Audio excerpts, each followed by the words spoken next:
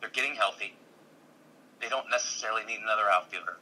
His bat kind of plays in a lot of parks, and his numbers speak for themselves. So, I think it's smart of them to kind of keep him in the minors and use him as trade leverage for whatever they need.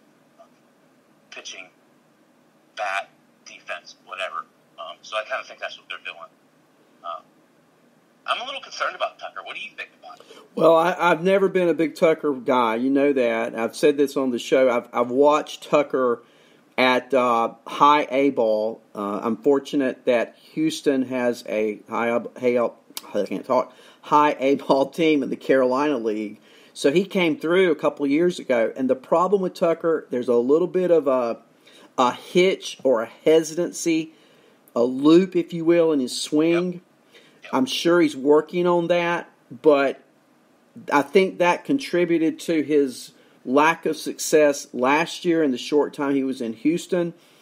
And I think you're spot on. There's a reason why we've seen Jordan Alvarez and we've not seen Kyle Tucker. It's certainly not because Tyler White's tearing it up for Houston. Right. I think you're exactly right, and I think he's traded. And I look at San Francisco as a potential trade partner, and there are others, of course, but if you look at that situation, they are desperate for outfielders. Of course, another team I'm thinking is a great trade partner. Of course, in this situation, you're looking at going in within the American League, but Cleveland, if they had if they have a young arm to send, say, a Tristan McKenzie, I don't know if San Francisco is interested in that or not.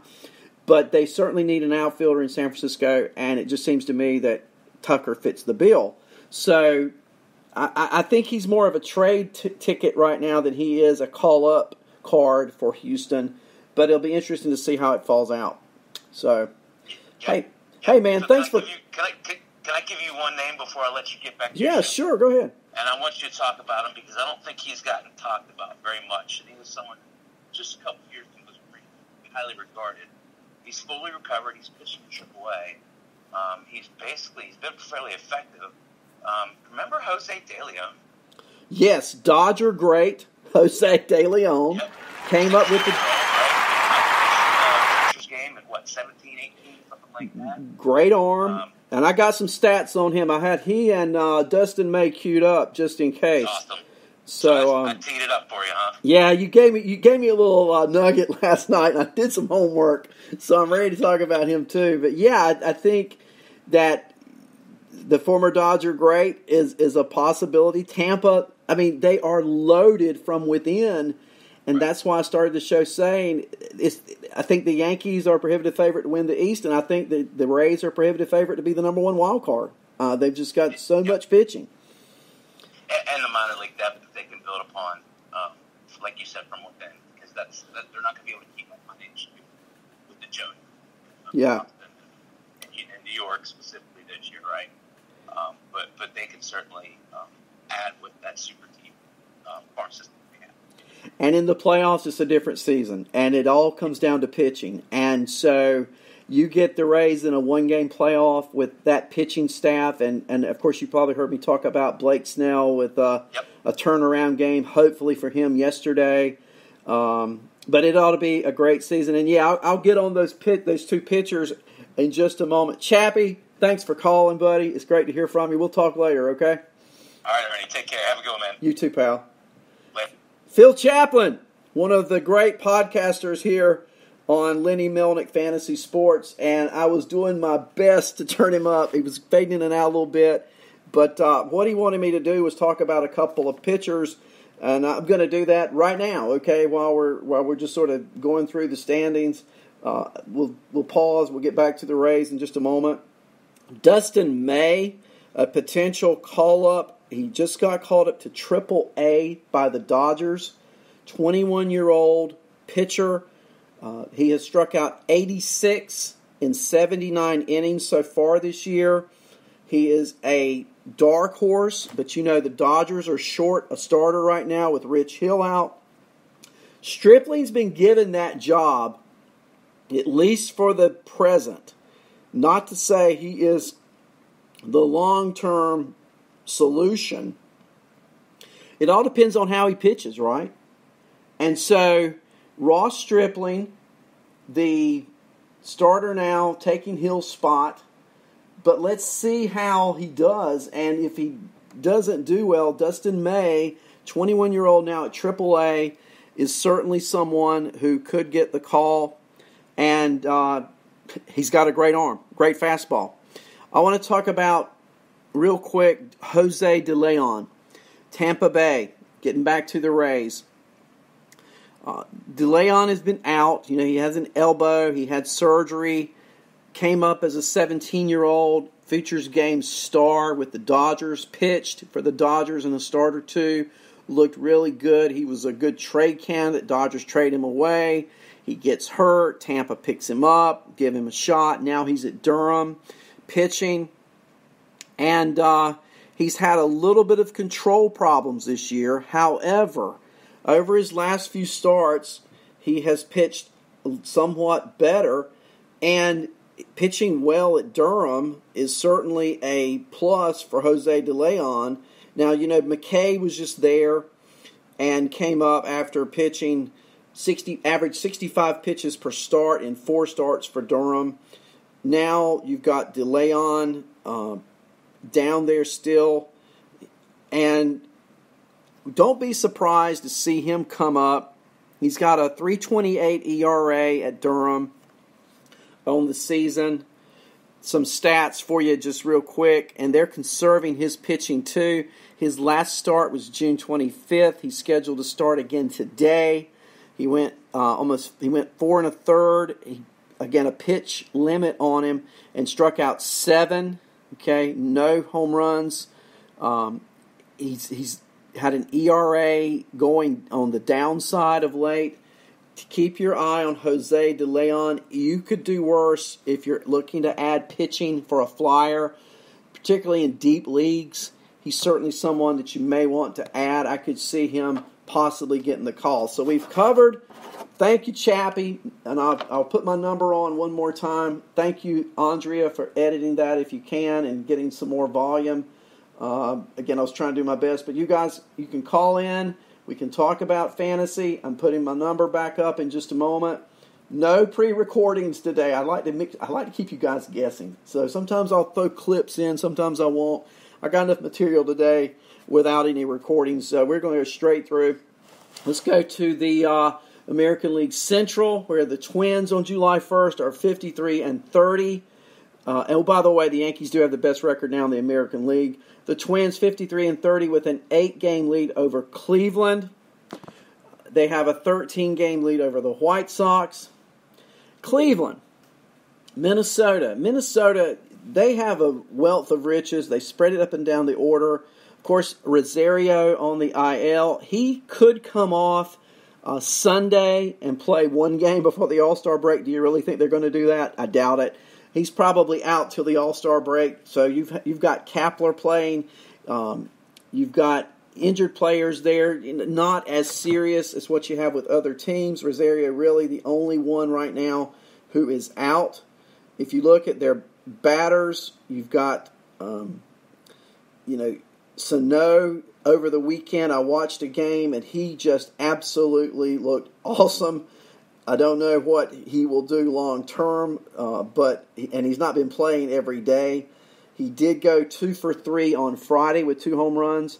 He was 1 for 3 on Saturday with a home run and 1 for 2 yesterday. So a good weekend for Miguel Sano, going 4 for 8 with 3 home runs and 7 RBIs.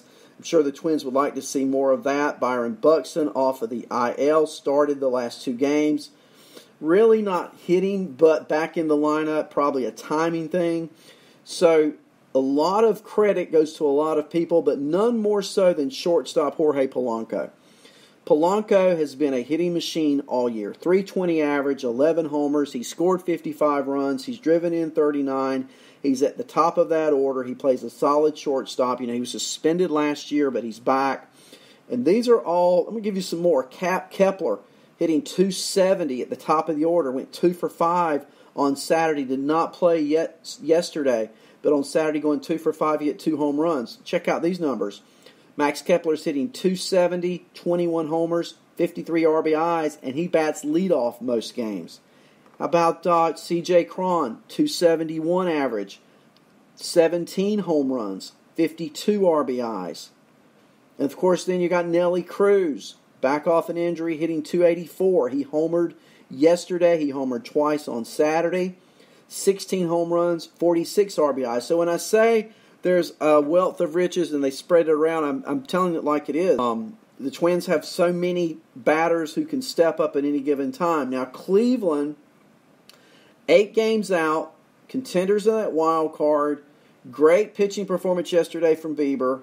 8 innings, shutout ball. I mean, but the Indians couldn't hit. I mean, come on. Baltimore scores 13 against them on Friday night. They score 13 against them on Saturday. Yesterday, even though they win, they only score 2 runs. So when is Jose Ramirez going to really turn it on? He went 0 for 3 yesterday. About the time you think Ramirez is going to crank it in, he cranks it out. He didn't play Saturday. He didn't play Friday. When he did play last Wednesday, he went 0 for 2. So, Ramirez is critical for the Indians' success. Now, they've had some players who've come through. Carlos Santana hitting .293 with 18 bombs. Frankie Lindor, injured at the beginning of the year, but he's hitting .291, 12 home runs, 12 stolen bases.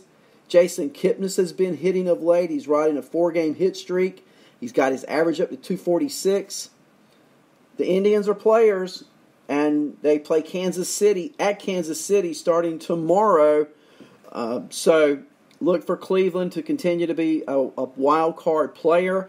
I don't know if they make a trade. I think the talk of them trading Trevor Bauer is ludicrous at this point. Why in the world would you ever trade your best pitcher when you're contending for a playoff spot, wild card or division? And I don't rule out the division with the Cleveland Indians. I really don't. They are only 8 games out. They've played 83 games. So you got, 79 games to go, an 8-game lead. It's not insurmountable. It's not going to be easy. But if Cleveland can start hitting the ball with more consistency, and I do know this rookie, they've got Mercado. He's hitting .314. He went 3 for 5 yesterday, and he has been a godsend for the Cleveland Indians. I still think they're looking at an outfielder. I don't know what they're going to do at the trade deadline, but I look for them to do something. Now, Kansas City could be a trade partner, and I'll tell you why. Kansas City, they're in last place in the division, but they've got a batter on their team who can play outfield, play right field. He's hit 22 home runs. He's got 55 RBIs. No, it's not Whit Merrifield. No, it's not Mondesi. Jorge Soler. Yeah, Jorge Soler. Have you not heard us talk about him all year? How Jorge Soler could be the first Kansas City Royal, maybe ever, to hit 40 home runs. Name me another Kansas City Royal who in a given season for Kansas City has hit 40 home runs. And tell me the last time it happened. Jorge Soler, 22 homers. 2 for 4 yesterday. And they play today. So I'm not just talking about season long. I'm talking about daily now too. If you're playing daily fantasy, who do the Kansas City Royals play today? They play the Toronto Blue Jays in Toronto, a hitter's park. Clayton Richard pitching for Toronto, a left-hander. Remember, Soler is a right-handed bat. Richard has a 6.89 ERA. Are you kidding me? Are you kidding me? Soler is probably on some waiver wires in some shallower leagues. I had him yesterday in a league I'm in. I think I can deal with a 233, 240 average if I can get 22 bombs. And that's what he provides. So, take a look at that. In the Western Division of the American League, Houston, 53-32. They've now won 3 in a row. Things are turning around a little bit for the Houston Astros. Yes, they are. They have a 6.5 game lead over Texas, and they have a 7-game lead over the swinging A's of Oakland. Altuve is still not Altuve. He's hitting 55, but he did go